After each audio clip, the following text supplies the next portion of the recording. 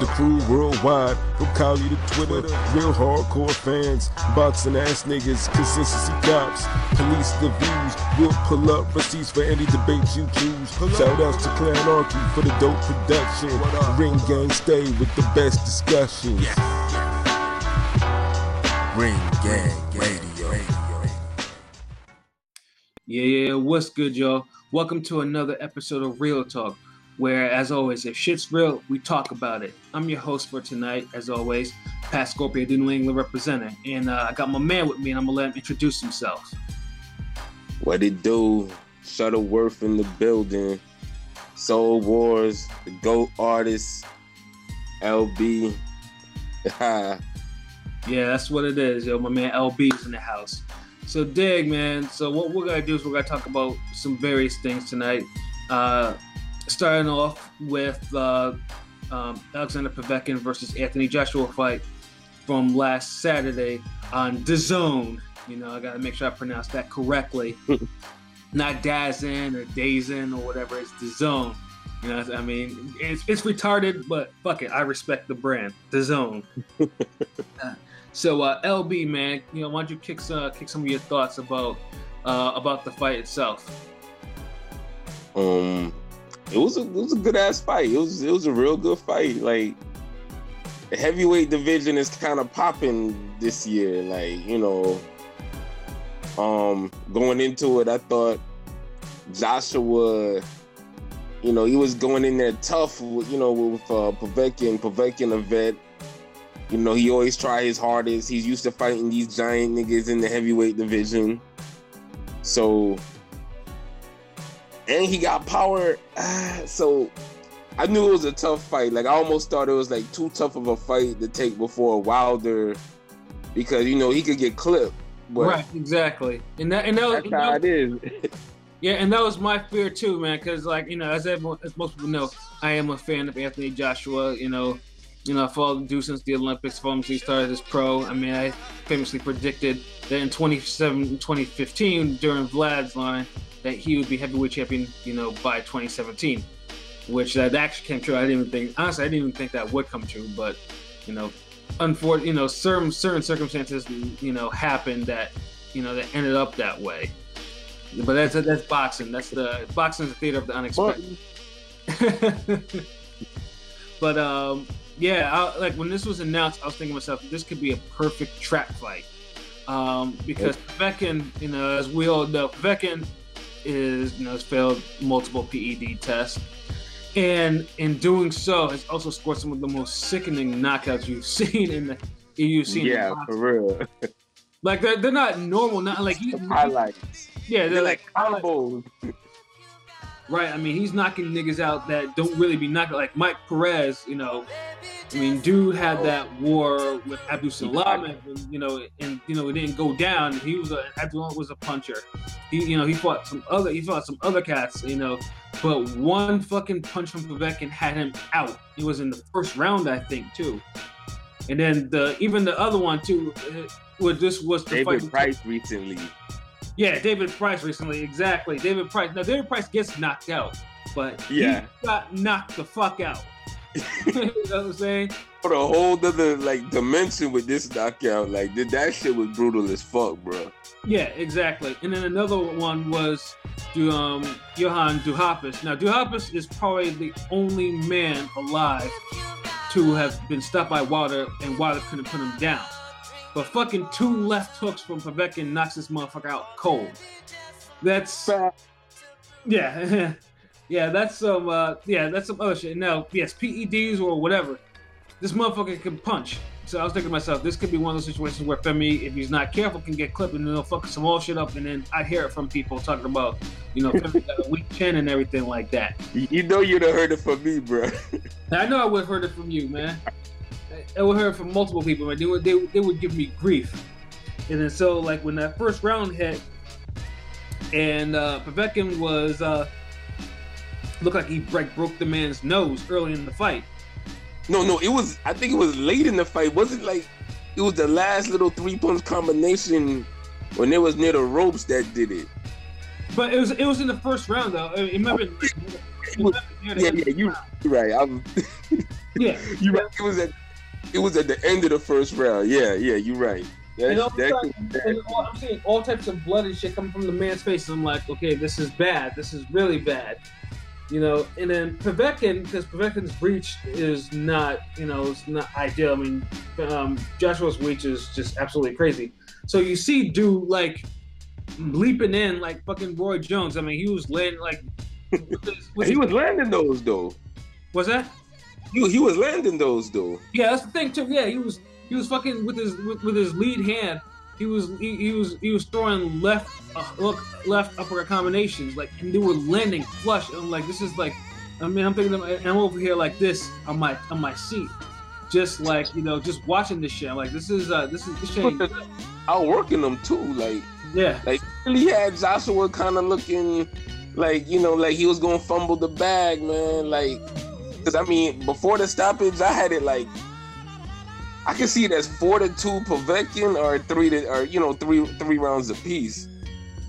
The wild thing is I did usually I'm pretty good at scoring fights, but I for some reason I just did not want to score it. I just wanted to watch the fight. This is probably one of those rare times. But Joshua was coming back though, and like one thing he did, like he switched up his style some. Yeah, he was working that jab to the body though. I mean, he was because he knew that was the case. Those jab to the bodies, because Joshua's hands. I mean, because the way I guess they're not as fast or is not as dynamic as most fighters, but his punches are heavy, and I think the body shots slowed Povetkin down a lot. And I think, and then because he was stabbing him in circles. He was, getting his little back foot boxing on. Like, that's real talk. Yeah, he was effective with it. He was snapping the jab. He had it. He had his own. That Ali, that Larry Holmes just had it down by his waist, just moving around. Yeah. His left hand, his jab hand was pretty low, and that's what I was also worried. I was like, if he lets Povetkin get it inside, I could see him crushing him with a right hand. If he's not careful. That was the thought. I was like, damn, man. But one of those Povetkin right hands over the top just really, really just land. Mm-hmm. We could be talking about Povetkin, the WBA, WBO, IBF heavyweight champion of the world, fucking all types of shit up. But then and the thing was too, it was so sudden because it wasn't like Joshua was doing like little stuff in there to adjust, but the ending was just all of a sudden it was just like, it was a left hook that he landed and a right hand, I believe. Yeah, and Povetkin was gone. And like I said, Povetkin is a tough guy to stop. I mean, he hadn't been stopped before, and Vlad is the only one. Well, to put him down legitimately, and then Derek Price managed to get the standing 8 knockdown, which ain't really a knockdown because he didn't really. But Klitschko was like thrashing his ass around the ring. It was just an ugly ass fucking fight. Yeah, Vlad put him down like 4 fucking times, but for whatever reason, he said the clinches and octopus holds. But yeah, he put him down a bunch of times. Yeah.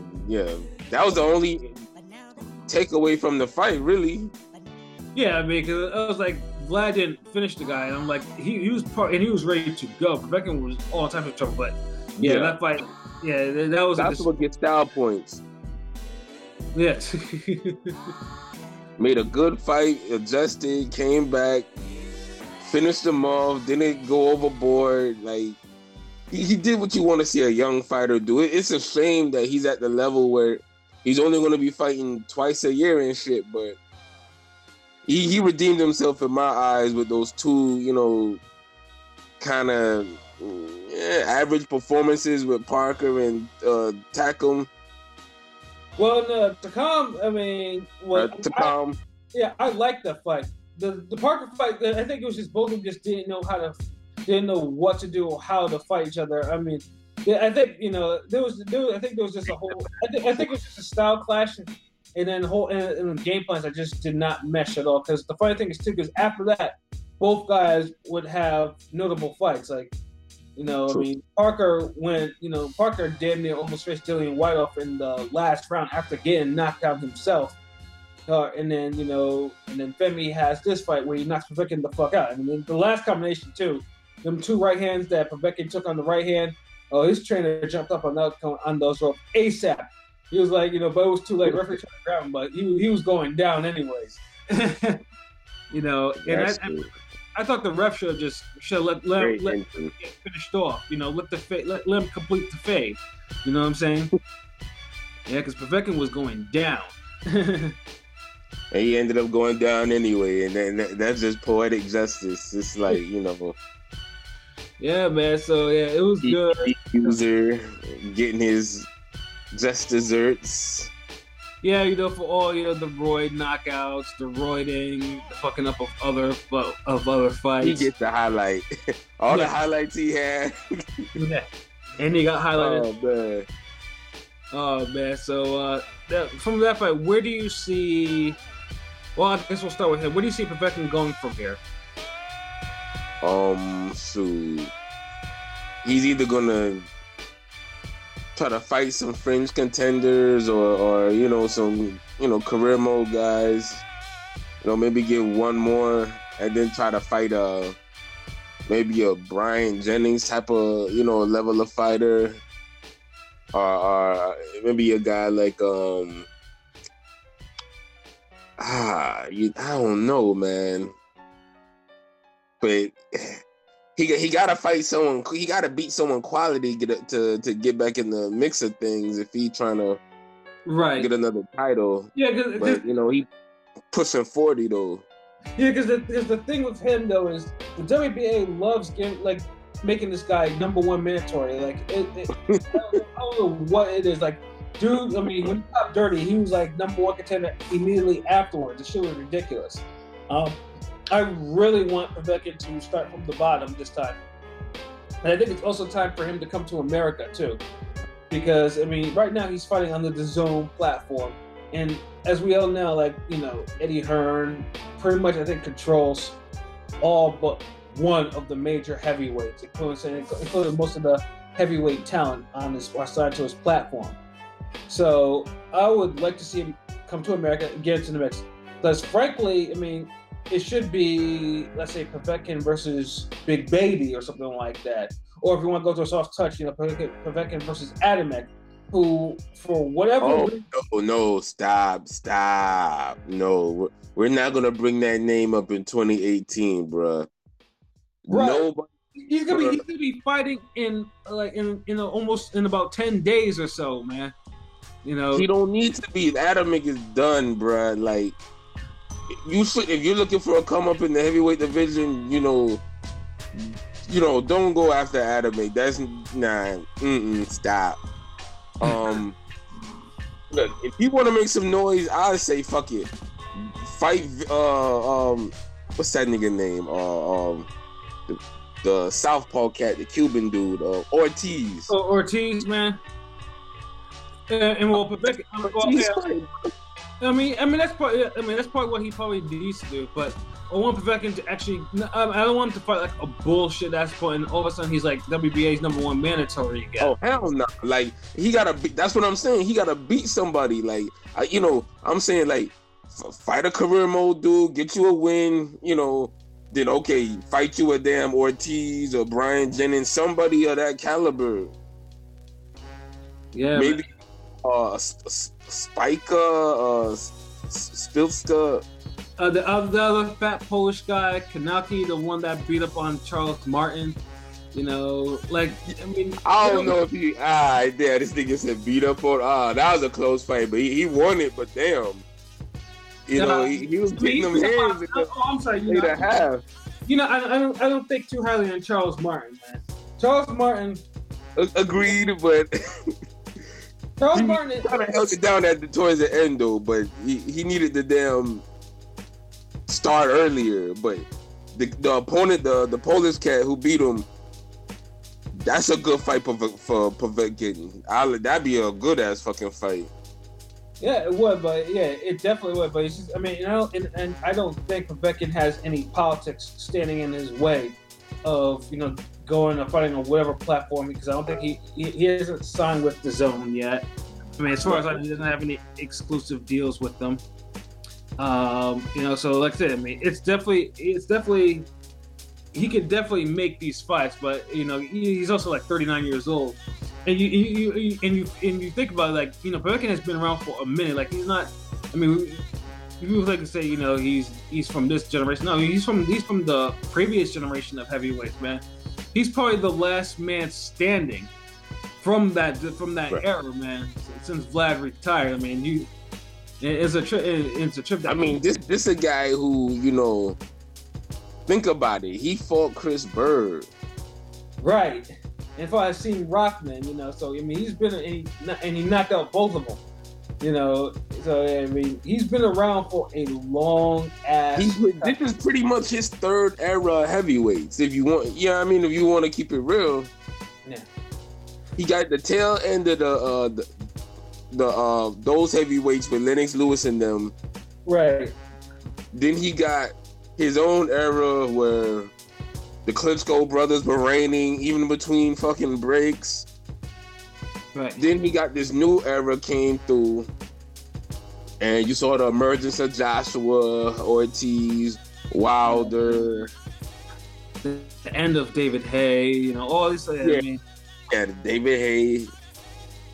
Yeah, I mean, like, yeah, he's been around for a minute, and like I said, I mean, age. I mean, eventually, age will catch up to you, and it's gonna catch up to this dude right here. So I mean, he doesn't have that much time left if he wants to make another run at a title. You know, at somebody, depending on who's gonna be the heavyweight champion by the time he actually makes those type of moves. You know.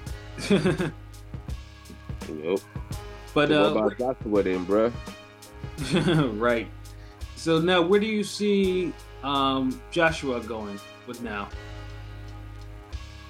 Shit, he need to just chill and see what happened after Wilder Fury, bro. Yeah, I hear you, because from what I understand, yeah, because right now it's hard to figure out where he's actually going to go, because there's other X factors such as the Wilder Fury fight. Apparently, there's a rematch clause in that fight. You know, so it's like if for what, Wilder Fury? Yeah. You know, when Wilder's done with Fury's not gonna want a rematch. Yeah. No, I mean, you know, you just never Fury know. will make it to the fight. Was that? I'm not even sure if Fury makes it to the fight, man. Like, well, let's put it this way, man. Unless Fury can come in under 240, and I'm positive that Wilder's gonna knock him. And you know me, I don't think highly of Wilder's boxing. You've heard me refer to him. You heard me refer to him as the heavyweight Randall Bailey. You know, like I said, you know, dude will get outboxed and rescue himself with one right hand. That's how I see him fight. Yeah, that's what and it's a consistent pattern. So, and for me to say that he can knock out Fury, who is a better boxer, but not a better puncher or anything like that, you know, that speaks volumes on that. So I can't say Fury a better boxer than Wilder, man. Like, he more comfortable in his movements and shit. Like, he got the herky jerky awkward movements and shit. But if Fury was a regular sized dude, if Fury was like 6'2", 6'1", career mode. But I also don't think he'd be fighting the way he does now. That's for 6'2". That's, you know. Whereas Wilder, I think is I mean, he will get KO'd one day. I mean, there's no doubt in my mind he will get KO'd. Somebody will counter the fuck out of him. Somebody will. And Joshua has the best shot of doing it. So I feel like, hey, we need this. That's the fight to see, because when you remove all of that other shit, no other heavyweight really made themselves like, yeah, I'm that guy. I need to fight Joshua. But, you know, besides Wilder, like, okay, right. We give Dylan White his props. He deserves a title shot, no doubt. He deserves a fucking title shot. He's been on his grizzly. He's been on his grind. But okay, after him, it's like, who else? Like, we need to start seeing these guys fight each other and stand out from the rest of the pack. Like, it would be nice to see a Dylan White fighter. Let me see, like a Brian Jennings or a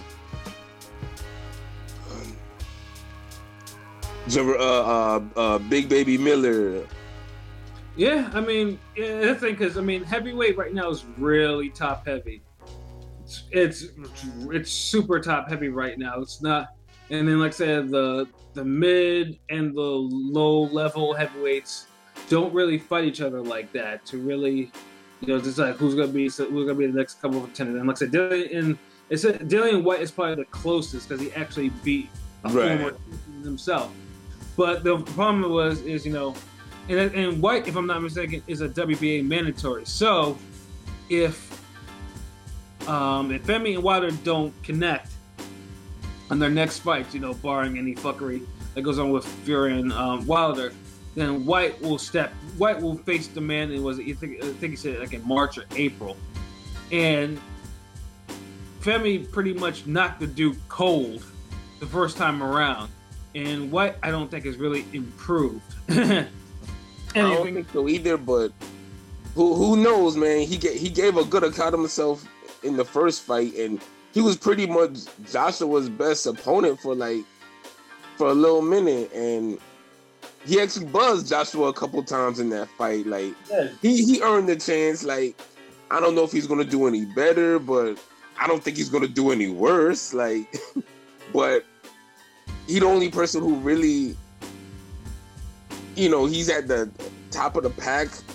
But I feel like it'd be nice if he could get a win over a Brazil or a Big Baby Miller or one of these other guys floating around in the top 10 that just kind of really be that top dude. Like, okay, I'm that guy. I deserve to fight whoever become the undisputed champion. Mm-hmm. Yeah, but this is where probably a tournament will probably need to come into play, but that's a whole nother set of, trying to get these niggas to actually cooperate with each other, to actually get shit done. In boxing, that's just it's like trying to find a needle in a haystack sometimes, man. Can't find it. But yeah, man, like I said, I mean, heavyweight division, man, it's it has the attention that it hasn't had in a while, but it's just like people are gonna get frustrated. People, if these fights don't get made. I mean, Wilder and Femi is the fight right now at heavyweight to make. If not, the only other acceptable fight is either has to have Fury in Fury and Femi. Right. Those are the only heavyweight fights that are worth a damn right now. And Dylan White is the dark horse. Like, he's the only other guy where if any of the top dudes if any of the champions fought him, I wouldn't even. I'd be like, okay. Yeah, but the only real acceptable fight after the Wilder Joshua or Joshua Fury. Or Fury, anybody, or whoever out of that three. And meanwhile, all the other heavyweights, y'all need to just, shoot them fades with each other, man, and play King of the Hill. Like, get to the top of the hill and say that, hey, is my shot next at the titles. Like, everybody just want to fight career mode cats and then spin the bottle, take a chance on one top 10, one top 15 dude, and then think they deserve a title shot. Yeah, man, that's how it goes, man.